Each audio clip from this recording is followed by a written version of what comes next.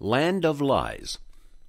If a lie is a true attempt to deceive, then a land of lies means quicksand to the horizon.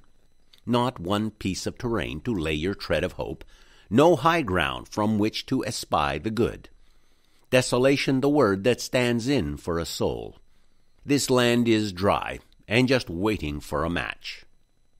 In a land of lies, good faith looks like a curb ill-painted, ill-noticed, ill-felt, ill-followed.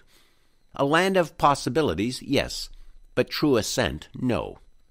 Achievement by loss, just not mine.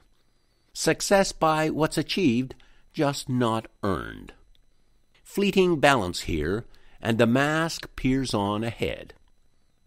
In a land of pretty lies, trust only in your eyes. Colored airs and flavored wafts smell out hints. Touch cannot defer friend from foe, just by warmth. Forest rustle and panther stalk might stir the ear, hackles rise. And taste of mother's milk begs a saffron crocus to bloom. Butterfly wings thunder, an intake of breath and mint. In a land of weighty lies, balance is a sweet illusion, but a necessary one, time to imagine, but first think in pairs. Then juggle threesomes, foursomes, maybe even fivesomes. Juggle is the able brother of balance. The latter stands, the former pivots. And pivots again at every catch. At each and everything pivot.